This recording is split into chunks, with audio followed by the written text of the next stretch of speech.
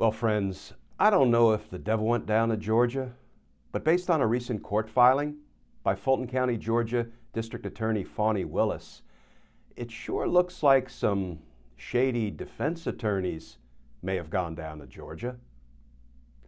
Let's talk about that, because justice matters.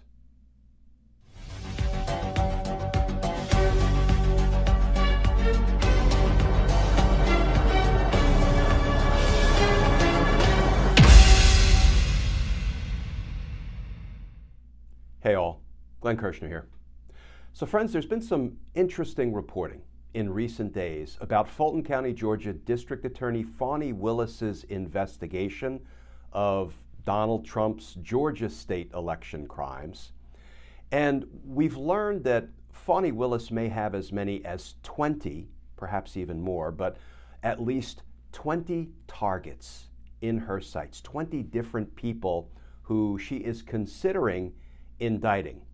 Of those 20 people, 10 of them are what we often heard referred to as fake electors. These are Georgia Republican politicians who signed fraudulent certificates, falsely attesting to Donald Trump having won the Georgia state election when in fact he lost the Georgia state election. And these 10 fake electors, targets of Fani Willis's investigation, are all represented by the same person, the same attorney. And Fani Willis just filed a motion in recent days in court trying to get the judge to disqualify this attorney from representing those 10 fake electors. Here is the recent reporting from the Washington Post. Headline: Georgia District Attorney seeks to disqualify attorney for fake electors in Trump investigation.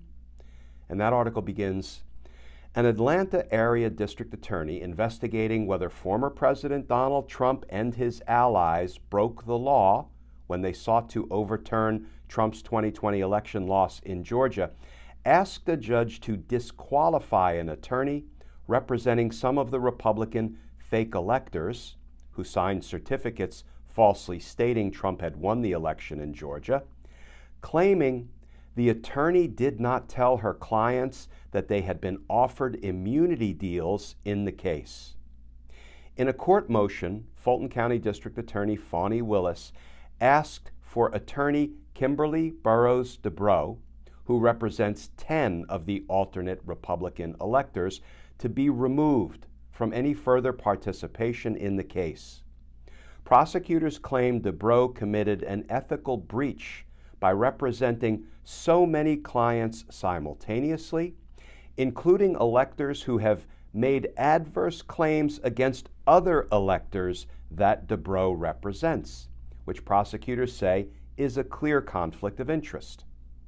The filing cites interviews Fulton County prosecutors conducted on April 12th and April 14th with some of the electors represented by Debrow, which Debrow attended. Quote, during these interviews, some of the electors stated that another elector, represented by Ms. Debrow, committed acts that are violations of Georgia law and that they were not party to these additional acts, the filing states. Additionally, in these interviews, some of the electors, represented by Ms. Debrow, told members of the investigation team that no potential offer of immunity was ever brought to them in 2022. So friends, let's talk about what this means. First, what it means for the attorney, Ms. Debrow, and then what does it mean for Fani Willis's investigation, and perhaps most importantly, what does it mean for the timing of any possible indictment against Donald Trump or the other targets of DA Willis's investigation? First of all, for Ms. Debrow, it's easy. She could be disbarred. Why do I say that? Well, if these assertions in the court filing by DA Willis are true, are accurate, have no reason to believe they're not, well, what Ms. Debrow did is some big ticket ethical misconduct. First, if you represent somebody and the prosecutor who's looking to indict your client makes this incredible offer, provides this incredible potential benefit to your client, you know what? We're going to grant you immunity. That means a complete pass, depending on the nature of the immunity, but essentially a complete pass. You don't have to plead guilty to anything. You won't be held accountable for any of your crimes, and we will immunize you, and you'll have to testify about the crimes of others. That is an enormous benefit to somebody who may be on the hook for being a defendant in a felony case. If Ms. Debrow failed to communicate that enormous benefit being offered by the prosecutor to her clients, that is big ticket ethical misconduct that will certainly get you investigated by your bar counsel, will at a minimum get you sanctioned, and could very well get you disbarred. But then there's a second alleged ethical transgression by Ms. Debrow. She's representing 10 clients, and some of her clients are trying to narc out, provide incriminating information about other of her clients. That is a direct actual conflict, and that requires an attorney to remove himself, or in this case, herself, from representing both of those clients, because you can't have split loyalties, dual loyalties. You can't negotiate a deal on behalf of one client that requires that client to incriminate another one of your clients. You know, that's like an ethical breach 101. So if these assertions are accurate and true, Ms. Debrow is in a heap of trouble as an attorney. What does it mean for the ongoing investigation that we are waiting for indictments to drop in, right? District Attorney Willis's investigation. Well, if Ms. Debrow is kicked off representing all 10 of these fake electors by the judge, new attorneys will have to be appointed to all 10 of these fake electors, these targets of Fani Willis's criminal investigation.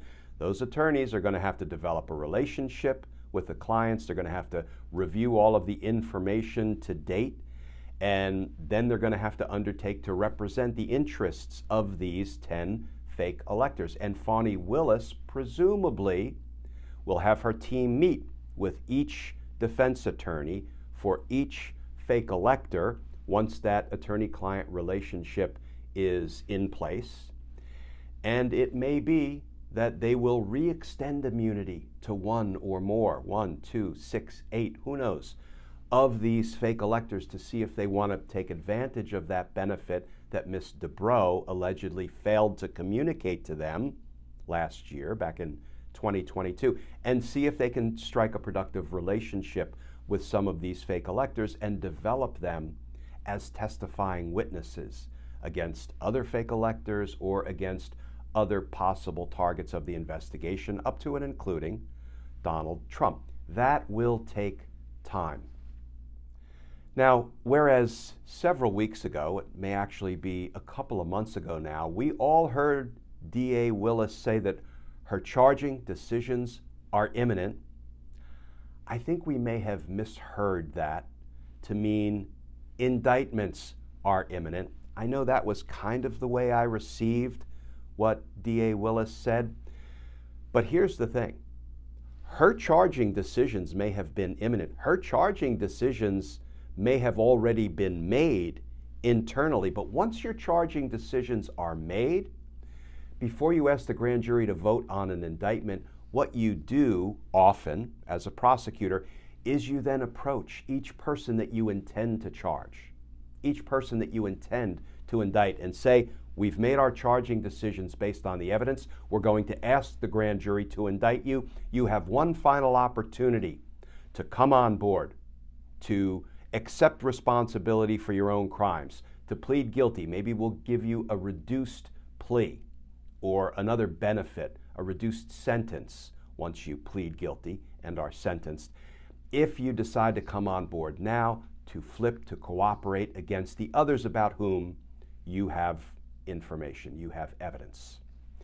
So her charging decisions may have been imminent, her charging decisions may have been made, and she may have been going through the process of, communicating with each person she intended to indict to see who might want to plead and become a cooperating witness. I will tell you, friends, nothing will get the attention of the target or targets of a grand jury investigation like hearing from a district attorney that our charging decisions are imminent. In fact, they've been made. Now, what you going to do? So the fact that these 10 fake electors will potentially have new attorneys appointed to them, that may actually result in more time before we see the Georgia State grand jury returning indictments against Donald Trump and others. But I'd like to say we have nothing but time. The reality is we are left to do nothing but wait until District Attorney Fani Willis believes the time is right. And the time will be right.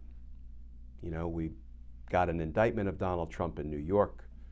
There will be an indictment of Donald Trump in Georgia, I strongly suspect, and there will be federal indictments of Donald Trump, courtesy of Special Counsel Jack Smith.